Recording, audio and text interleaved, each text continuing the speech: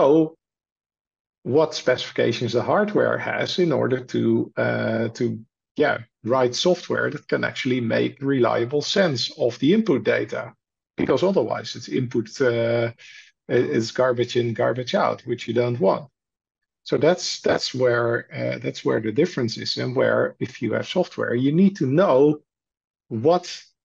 how to work with the data that